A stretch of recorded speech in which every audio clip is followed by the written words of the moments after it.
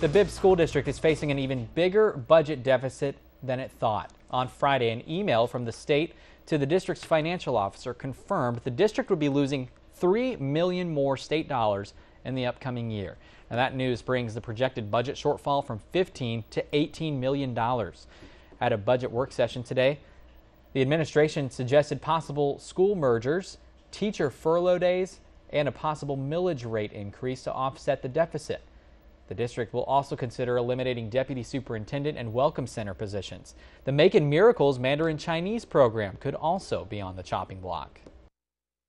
Our attempt to bring forward recommendations tonight was really to try to look at how we might be able to spread it across the system, how we might be able to minimize the direct impacts to our students, and still be respectful of the great contribution that the adults make to the learning that happens.